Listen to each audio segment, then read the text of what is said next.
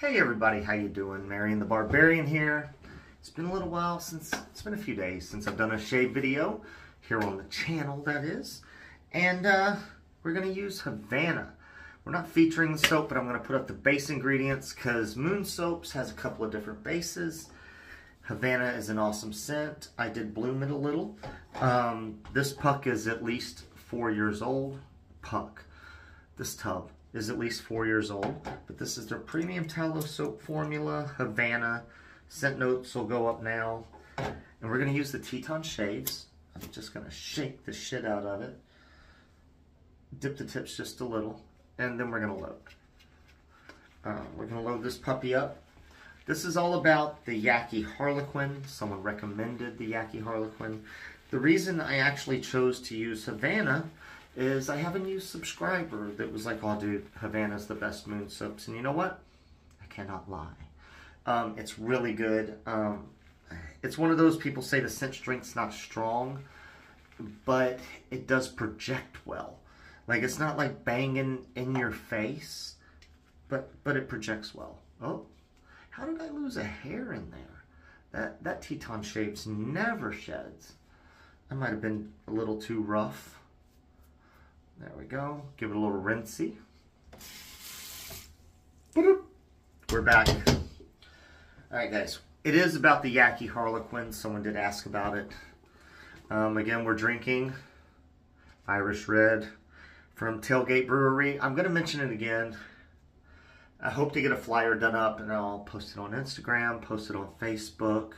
I will post it on my community tab, address, time, place. May 18th, we will be meeting up. Tailgate Brewery. Anybody wants to come out, meet up, let's do it, man. Let's do it.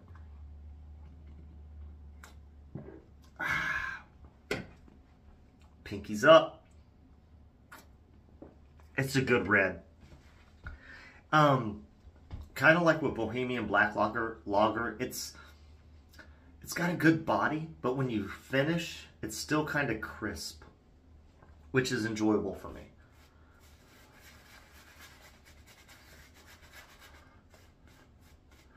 Okay, this is where I'm going to take the time to build the lather, and I'm going to speed it up because I do like that for the video. It shortens it.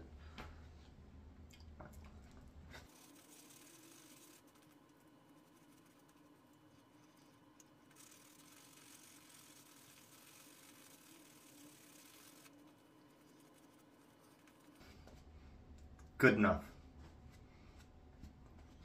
Do you agree? Good enough? I'm happy with it.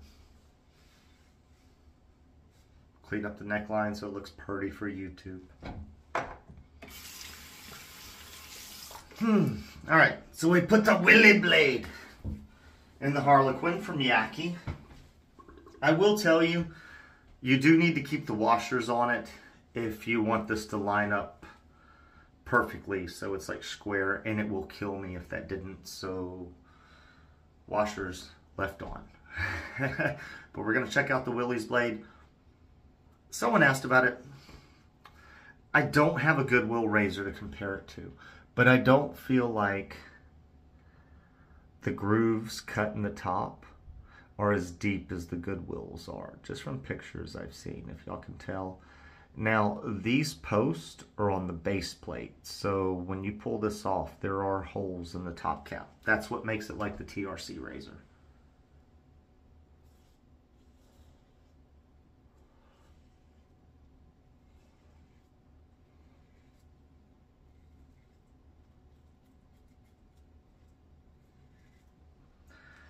It has blade feel. It's just not bad. Open comb's not menacing.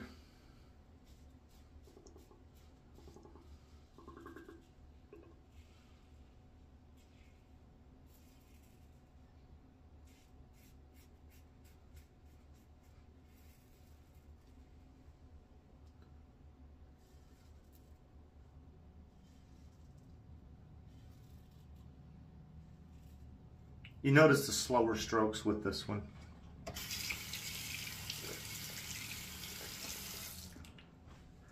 It's nice. I should have talked about it more. AliExpress had a sale up until like 1 o'clock this morning Central Time of the 28th of March for people not watching it like the day I release it.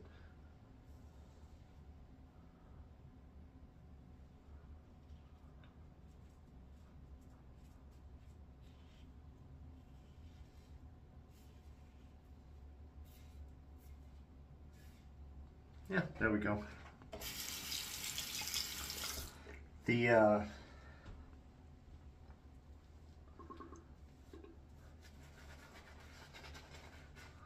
Sorry, I lost a little bit of train of thought.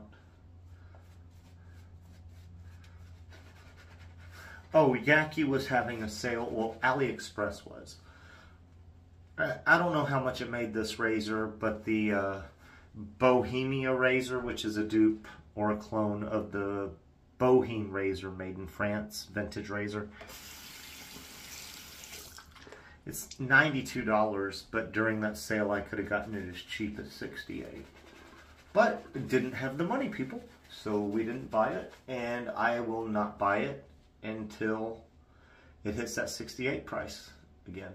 So it's where we are. When I see that that product gets to $68 and you still feel comfortable selling it for that, that's the price I'm buying it for. I mean, that's what's ridiculous.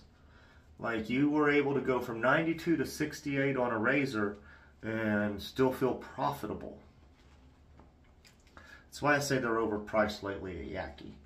And if Yaqi's watching my videos, like, Yaqi's never hit me up, never asked me to use their products.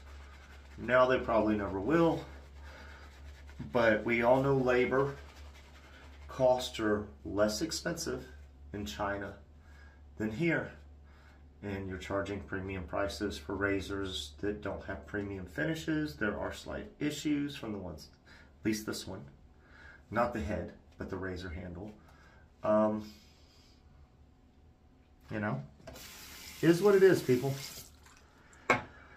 I don't like buying clones of razors that are made here in the US from Yaqi. It's not my thing. Maybe if Yaqi makes it in pot metal and I know that artist, or zinc alloy, Zamac, whatever you want to call it, and the artisan doesn't make it in that material, maybe that's okay. We did nick right here, evidently. I will admit I have to be on my game with this razor.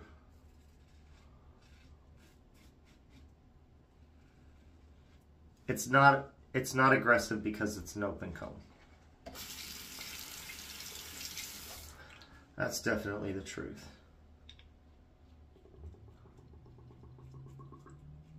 Yes, I haven't gotten stuff for the drain yet.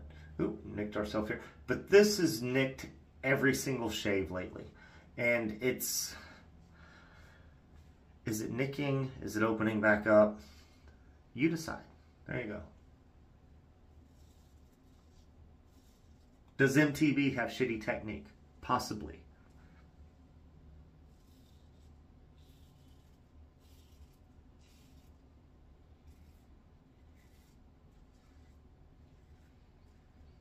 But there are some people that flat out can't shave with an aggressive razor for whatever reason.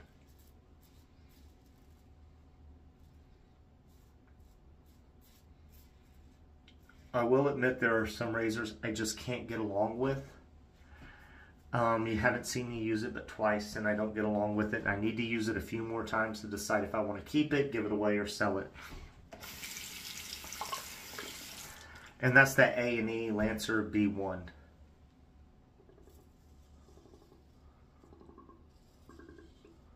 Glug, glug, glug.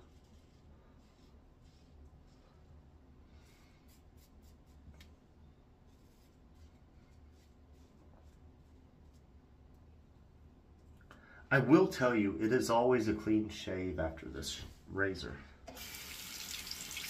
Like when I use this razor, this is the second time. But that first time, it was a really nice close shave. We're going to go again at the neck, just for some pickups. I don't know if y'all can tell. I don't know if this is an ingrown hair or a pimple coming up, but it is a raised up place. I'm not going to mess with it. I'm telling myself I'm not going to mess with it.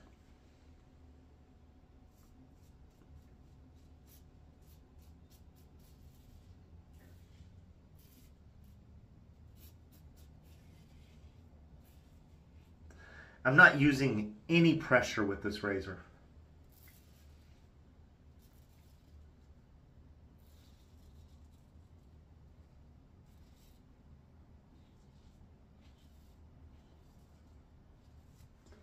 Very nice. I have to be quiet on the neck there, guys. I know that doesn't make for good.